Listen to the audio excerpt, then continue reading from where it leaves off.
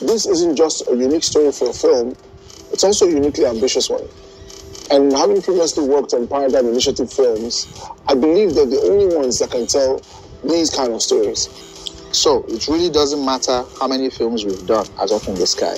Every time we receive a new brief to take the London report and make it into a film, we are super, super excited. Because it's always a challenge for us. How do we tell this story in a new way? How do we take what has changed in the last year and make it into an engaging, entertaining content that we believe will actually make people want to read the report? It's something that we enjoy doing at Up in the Sky every time we receive a brief.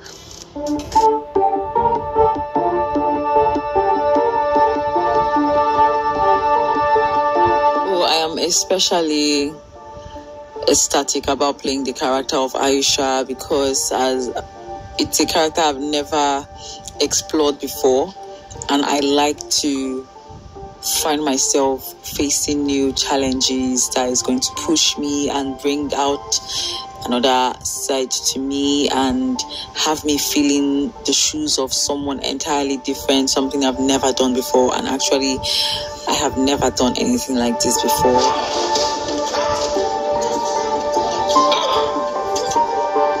So I play the character Aisha. Aisha is a journalist, a very enthusiastic one as at that. She has a very fierce driving force, which is to always discover the truth in every or any situation. I've never done a thriller like this before, to be honest. We made the decision very early to tell a more nuanced story and have a more complex cast. And I think you see that very clearly in the film. I think it's a very bold decision for a brand.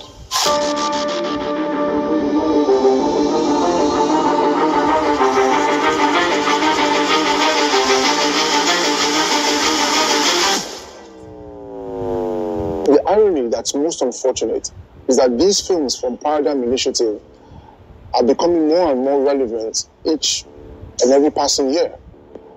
All across Africa, you find that the average citizen finds their digital rights under constant attack on a daily basis.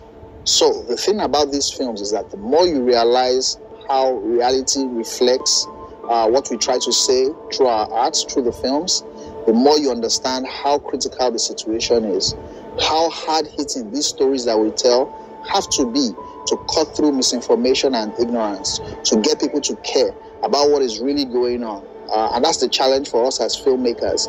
How do we make people care about these issues in an interesting, engaging, and truly entertaining way? Finding Diana is many things. On one hand, it's a call to all of us to know more about digital rights and understand exactly what we're up against. On the other hand, it's a love letter to cinema, storytelling, and all the things we love about movies. And we can't wait for you to see this beautiful film and be just as blown away as we are.